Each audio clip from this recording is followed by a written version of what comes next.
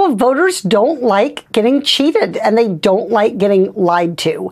And that's what's happening right now. They're getting price gouged, getting overcharged at the grocery store, at the pump for so many goods and services.